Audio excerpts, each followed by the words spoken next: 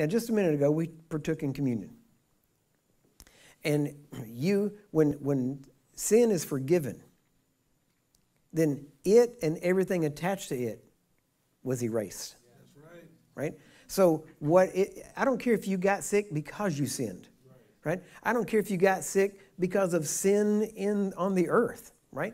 Whether it was a disease germ or whatever it was, or whether you actually committed a sin and got sick because of the actual sin you did. When you believe in your heart, confess with your mouth Jesus as Lord, and you belong to him, and you, even as we represented that through communion, and you drink that juice, you are recognizing that we've just cut the life of all sin from our life.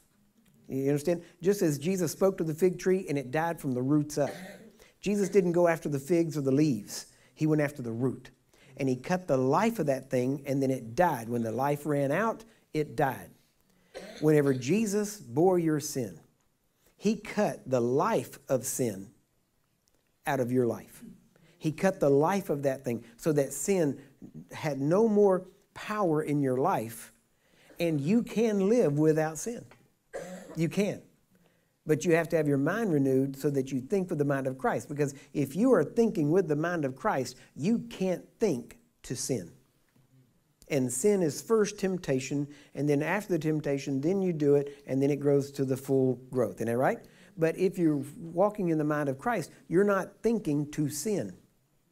You can't think with the mind of Christ and think sin. Or you can't think go sin, right? Does that make sense?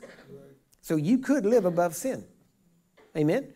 Jesus didn't die so that he has to clean you up every week. He wanted to make you clean and then allow you to stay clean. But unfortunately, too many times, we end up going back over and wallowing in the same mud. Right? But you don't have to. It's a choice. Amen?